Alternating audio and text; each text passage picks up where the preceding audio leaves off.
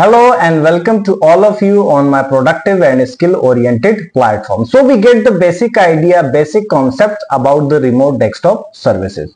Right now in this episode, we are going to implement remote desktop services inside Server 2022. So at level 1, we will go and install remote desktop services, and at level 2, we will definitely verify the components of the remote desktop services.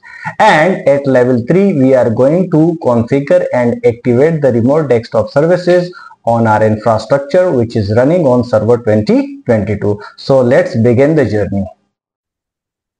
So the deployment options are really simple. Now we are on our server 2022, and we have server manager window over here. So from here, we will start the deployment of remote desktop services and see what kind of features and options available regarding the deployment of Windows Server 2022. So we just need to click on the manage button, and here we find add roles and features. So we will click on this option and proceed the deployment of RDS. So when we click on the option here, we will begin with the wizard and click on the next button. And here you can see role based or feature based installation is automatically selected. So we will follow the default options and click on the next button because other options are related to the VDI infrastructure. So we will go with the default options and click on the next button. Here we have the server information. The server name is mentioned, IP address is over here, and server 2022 standard edition is available. So we select the option of this server machine and click on the next button. Now here you can see the roles of a server machine, and from these roles we will only click on remote desktop services. So we just click on this option and click with next option. And here we have the features option. So if you try to install some supported features for RDS, so you can select it. Otherwise, we will follow the default options. So we will click on the next button, and here we go with some advanced options related to the RDS deployment. So right now we have 6 options. So from these 6 options, we will only select 2 options which we generally require for common deployment of remote desktop services. The first option is remote desktop licensing, which require for KL licensing deployment. And the next one is remote desktop session host, because this option will create sessions for end users. Okay, so we select the both options and click on the next button. And here we go with the summary of RDS services, and we will click on the restart button. So as the role installed, this machine will automatically reboot. And after this reboot, we will definitely verify the installation of RDS services. So here we go with the deployment.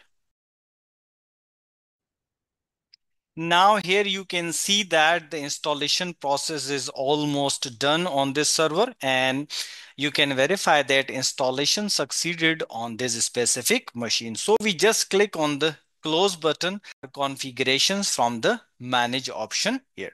Here you can see if I click on the add roles and features over here, and here you can see that the notification options is available over here. Remote desktop services will stop working in 119 days. So by default, whenever we installed remote desktop services, so it will allow 120 days of grace period. So this notification is for the specific grace period which is which is by default available with remote desktop licensing feature. So here you can see if I click on the next option, and now the remote desktop services is available, and you can see that we only installed 2 roles while 4 roles are remaining over there. So we just cancel this installation process, and now we can also verify this installation process from Windows administrative tools.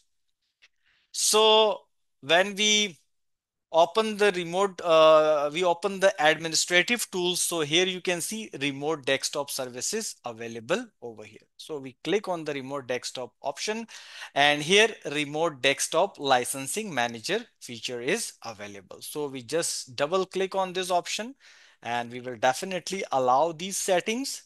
And now here you can see that now this role is installed on this machine, but we did not activate on this specific machine. Okay, so if we want to activate this role, so the process is really simple. We just click on the machine name, right click over here, and here you can see activate server. So we click on the activation option, we just click on the next button, and automatic connection recommended. So next, and here it requires few default information. So I just implement the default information over here, and I click Udo stake over here and select the US region.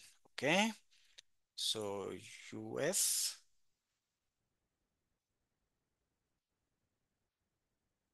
and here we go. Okay, and we click the next option. We implement the few other informations over here.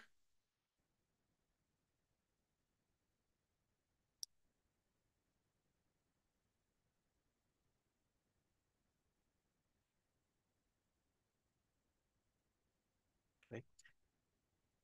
Now here you can see completing the completing the activate server visit. So we just click on the, we uncheck this option and just finish it. And here you can see now this remote desktop services option is installed on this machine and activated as well.